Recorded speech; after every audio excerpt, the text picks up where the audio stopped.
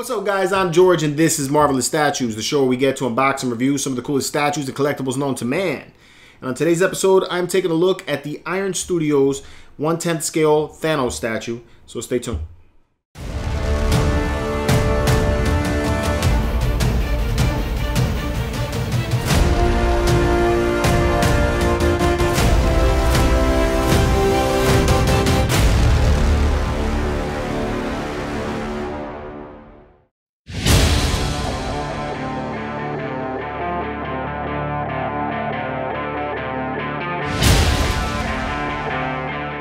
Here's everything that comes in the box. So looks like everything's wrapped up pretty nice and neat. You got this could be like a pedestal of some kind. I like that it comes wrapped in plastic. There you go. Really nice detail. Nice paint. No key. Wondering how that fits in. Okay, here goes something else. Also no key. Again, pretty nice detail. Nice paint. All right.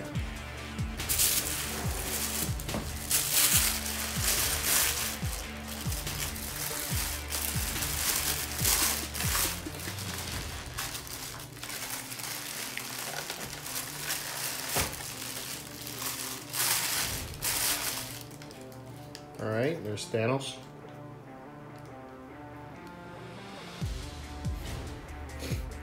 Very big for a 1/10 scale. And again, he is a big guy.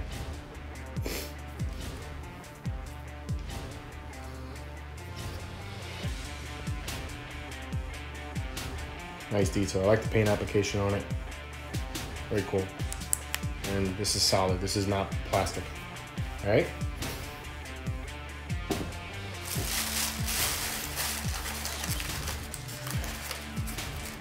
Looks like we got some batteries and kind of light, I think. Find out what that is in a second.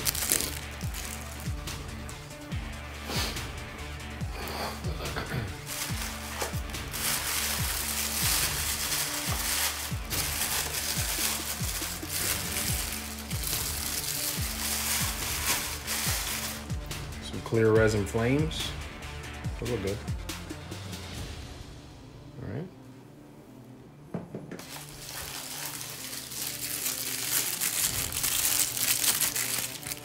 Some more clear resin flames. And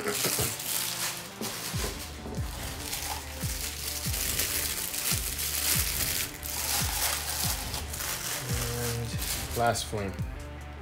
Still don't see how this all works together, but we'll figure it out.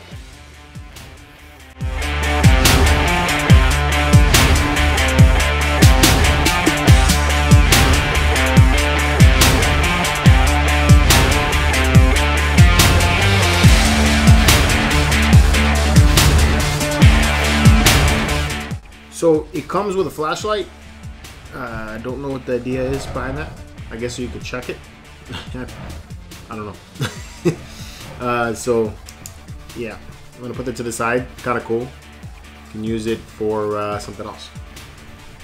But I almost thought there was a light up feature, but I guess there isn't. Also, it's kind of weird with this light is that you got to take the batteries out.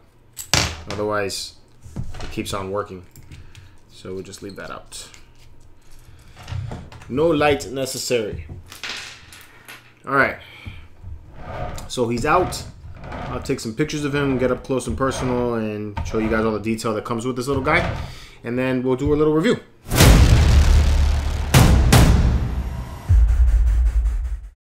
All right, guys. So he's unboxed and assembled. He's all right there. Pretty decent sized piece.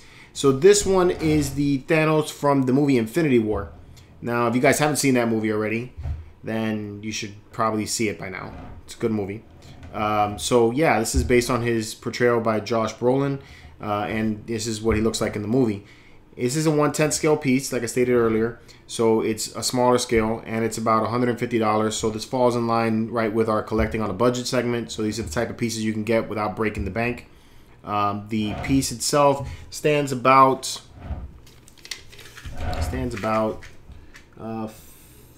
13 and a half inches or so.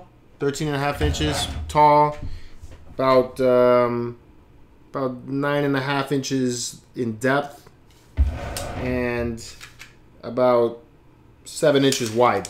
So it's fairly big for a 1/10 scale piece because of the base, and it would still fit inside of a DTOF or Besta or anything else. What's cool about the Iron Studios 1/10 scale pieces is that they have several of them, so it makes it look like a diorama when you have them all set together. So you can have all of the different Avengers, you know, circling around Thanos, and it looks like he's about to go into battle with them. So that's one of the things I do like about the Iron Studios line.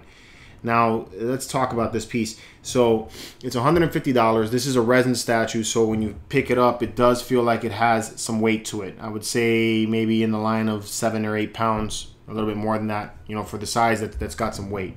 So fairly decent feel of quality when you hold this piece.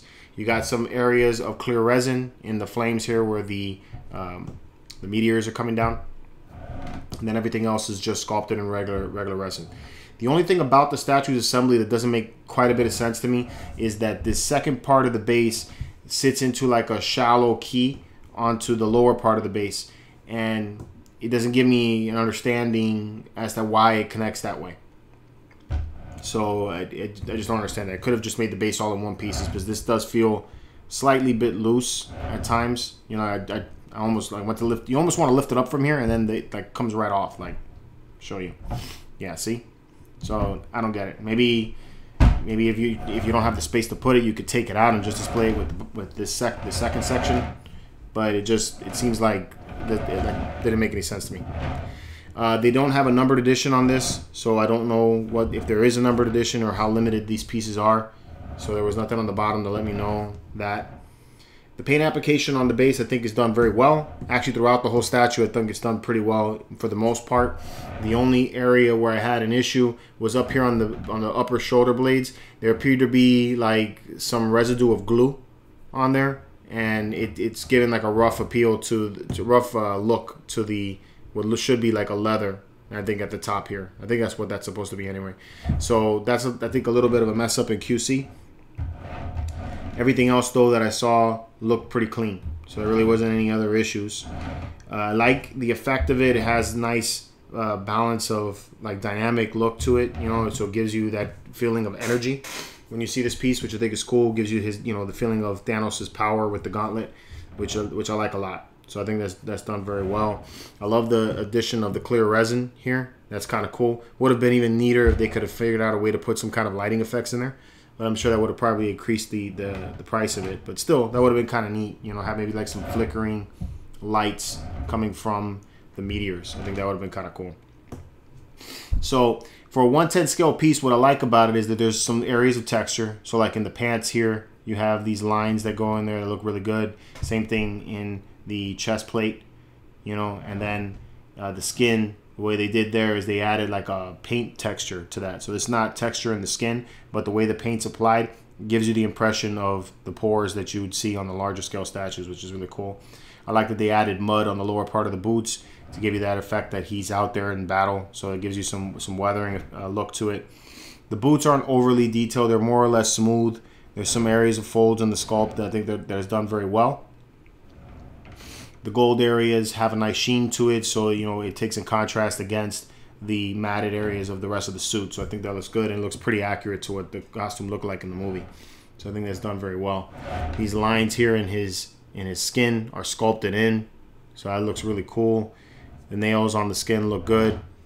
You know, for being such a small statue, it does have a very nice paint job. I will say that. Overall, I think the paint job's done very well, aside from that mess up that they had.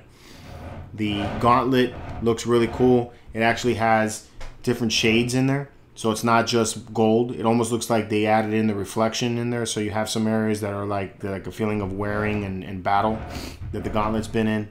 The gems don't light up. That would have been kind of cool if it did, though. Felt like it should have, you know. How are you going to have the gauntlet without light up features? What?